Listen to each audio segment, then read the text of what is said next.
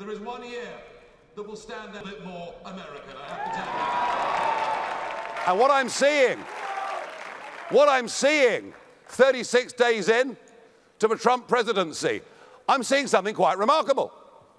I'm seeing an elected leader who is trying to put in place the platform on which he was elected. How about that? Just as Brexit becomes more popular by the day, President Trump will become more popular in America by the day.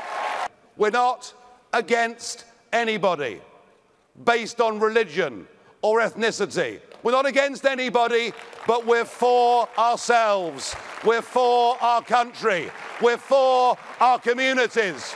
We're for making our people safe and with less risk from global terror. That is what we're for. That is what we're for. And we're for our country. And we're for our people. And we are winning!